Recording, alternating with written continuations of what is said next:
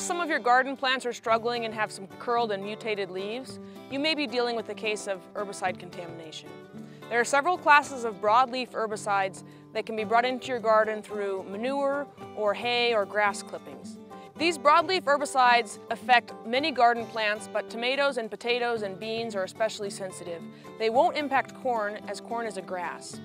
If you're concerned that you may have herbicide contamination in a section of your garden, the best thing to do is to plant some indicator species. So beans grow quickly and will very quickly indicate if you have herbicide contamination.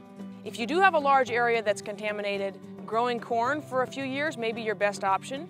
Keep in mind that the corn will take up the herbicide but will not be affected by it, and so remove the corn to prevent recontamination of the soil with the herbicides.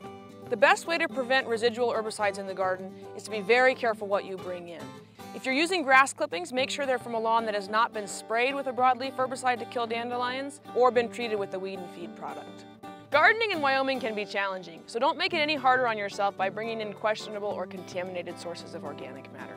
If you have questions about the different types of herbicides and their levels of persistence, contact your local county extension educator. From the University of Wyoming Extension, I'm Caitlin Youngquist, and you're watching From the Ground Up.